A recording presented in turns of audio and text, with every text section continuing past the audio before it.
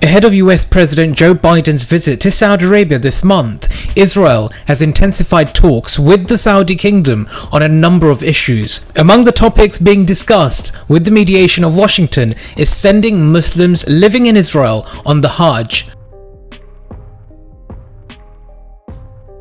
The majority of Muslims in Israel are Sunni Arabs, with an Ahmadiyya minority, a big minority. For those who haven't heard of Ahmadis, they're also known as the Qadianis. They're a small sect originating from India. They believe the promised Messiah and Mahdi has already arrived, gone dead and buried in the city of Qadian in India.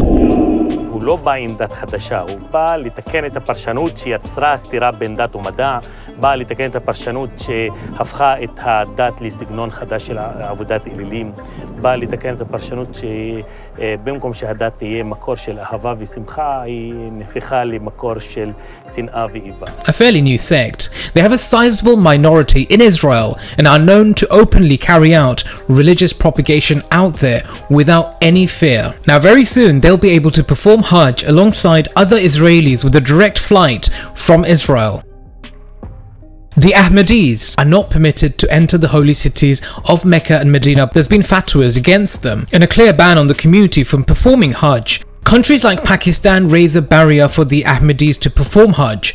By Pakistani law, all Pakistanis are required to sign an oath declaring Mirza Ghulam Ahmad, the founder of the Ahmadiyya sect, to be an impostor prophet, and all Ahmadis to be non-Muslims, and are not allowed to take flights from Pakistan to the pilgrimage in Saudi Arabia. However, soon after the agreement of direct flights between Israel and the Saudis, the Pakistani Ahmadis will start rubbing shoulders with Pakistani Sunnis and Shias. Yep, they'll have direct access to Hajj from Israel. For Israelis who claim to follow the Islamic faith, in order to travel to the shrines of Islam in the Kingdom of Saudi Arabia, they have to transfer in the capital of Jordan, given the lack of regular flights between Israel and the Saudi Kingdom. But today, things are changing in the region. Over the past 5 years, Israel, with the assistance of the United States, has been trying to normalize relations with Arab countries. Only a few of them have agreed to this, including the United Arab Emirates, Bahrain, Sudan, and Morocco. This normalization process has come due to attempts by the West to deepen the split between Iran and other countries of the Persian Gulf by creating an Arab-Israeli coalition against Tehran.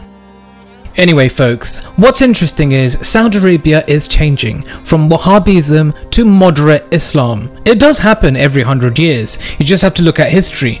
The extent to how it's changing is remarkable. I'll share another story which happened recently. An Israeli writer who goes by the name Avī Ṭālib recounted in an article in the Jerusalem Post about the experience of a Jewish delegation's visit to Saudi Arabia. On the way to Medina, the writer said Saudi officials removed signs that read, "For Muslims only." This change is absolutely huge, as there are some in Saudi Arabia who, due to hadiths, hold the belief that non-Muslims are strictly not allowed in Mecca and Medina.